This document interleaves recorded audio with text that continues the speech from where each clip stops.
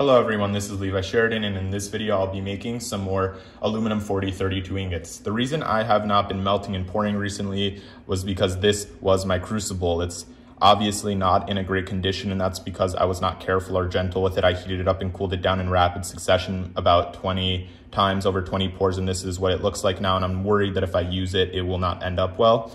So I went to order some new ones, but unfortunately the company that makes these specifically for the furnace I have, they said they were on back order, so I'm waiting at least another week. But in the meantime, I got this possible suitable replacement that I'm gonna be trying today off of eBay. It's slightly larger in height and it's slightly smaller in diameter, but it does fit in my crucible, or rather in my furnace, so that's good. The walls are slightly thinner, which is maybe of concern, so I probably won't be able to use this as many times, but hopefully by the time this deteriorates to this condition, I'll have a few more of these in the mail. But with that aside, let's get going and let's melt some aluminum. So this ingot mold holds about 75 to 80 grams of aluminum. I'm gonna go ahead and weigh out about 100 grams, and that should be enough for us to pour and make sure it gets filled all the way. So I'm gonna put the crucible on the scale, center it, and tare it. And then I'm gonna weigh out roughly 100 grams. And these are what the pieces look like mostly. I have another video where I talk about this aluminum, but it's basically from a car wheel off of a scrapyard in Chicago. And it's actually it's a pretty good alloy for what I'm doing. It's one of a few aluminum alloys specifically designed for casting. And many people say to me that aluminum's not great for casting, which is true. In fact, most of them are really bad for casting, but this one has been specifically engineered for this purpose, so that's good. It is used in things like casted pistons and obviously car wheels, because that's where I got this from. And from my personal experience, like I've had very little issues with flow and other things of the sort, because it does have such a high silicone content. It also has really good high temperature properties and low coefficient of thermal expansion, but that's 100 grams in there. And I'm gonna go ahead and melt it down now, and we'll see what that looks like. So I'm gonna go ahead and put the crucible into the furnace. It's not designed for this furnace, like I said, but it does fit, which is nice, and hopefully everything goes smoothly. But I'm gonna close it up and get it going, and we'll start to melt the metal. It's literally that easy to turn it on.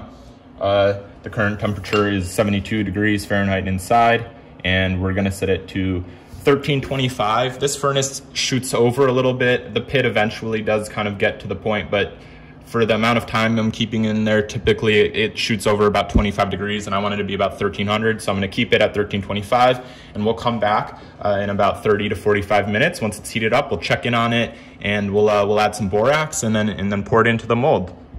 So it's been about 20 minutes since I've turned on the furnace, and I took a look, and it does seem like it's starting to melt, and I wanna give it a little poke just to kind of get an idea of where it's at. So I'm going to heat up my graphite stirring rod just so it's warm when I stick it in, and we'll take a look at how it's looking right now.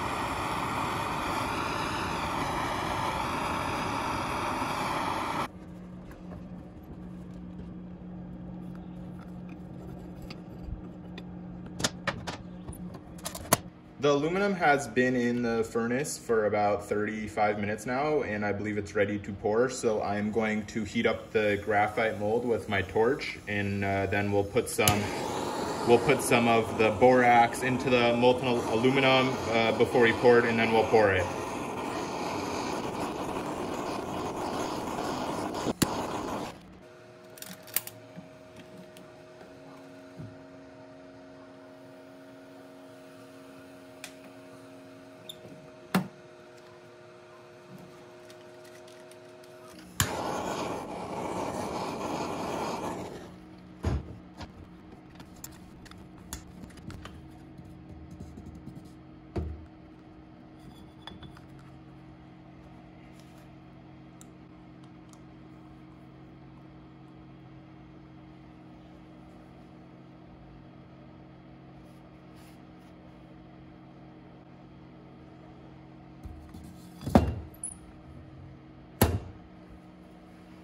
This is the ingot immediately after the pour, and it looks pretty good.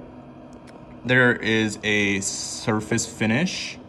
It's slightly rough, and it formed a few seconds after the pour. I could see these little bubbles forming on the surface, and I think it's fine. It looks nice, but I'm gonna let this cool just naturally in the air. I'm not gonna quench it until it's cooled for about 15 to 20 minutes. So I'm gonna let it do that, and then I'll come back and we'll dump it in the water.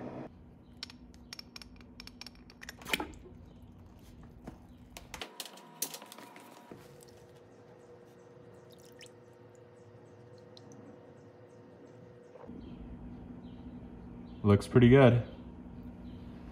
Here is the ingot after the quench. It looks pretty similar to the ingots I've produced in the past. I still have yet to figure out why I can't get a sharp 90-degree edge all the way around, even though there's clearly a sharp edge there, even though everything else is has a nice radius. It doesn't really matter, like these aren't cosmetic, but it'd be cool to just make a nice, real clean ingot, nice 90-degree edges. But in general, this looks really good. The surface finish is all right. A few little bubbles. I took a look at the footage of the pour, and you can kind of see the little bubbles forming as it cools, which is interesting. The sides look pretty nice. And the bottom has that characteristic little divot in it. But in general, it's a nice little ingot. I'm gonna give it away so we can figure out what our pouring yield was and how much actually stayed left over in the crucible. But this is the ingot. I think I'm going to actually try to do some T6 hardening or annealing over the next few days with this specific ingot in my burnout oven. But I'll be making a video about that when that happens. But I'm gonna go ahead and weigh this and we can figure out some more stuff. If you can recall, we put 102 grams of aluminum inside the crucible before we poured it. We can see how much was poured out and how much stayed in just by measuring the weight of the ingot. So we have 88 grams, meaning there were a total of 14 grams left over in the crucible, which is pretty good return on the pour. The aluminum's still in the crucible, obviously, but the more we can pour out, the better that is. But yeah, so this is the ingot. Like I said, I'm probably gonna do some more experiments with this because I wanna do things like annealing and hardening with my casted engine parts so that I can have a higher success with that and possibly use those skills and techniques for future complicated projects. So thank you for watching. I hope you've enjoyed, learned something new. This is Levi Sheridan. Have a nice day.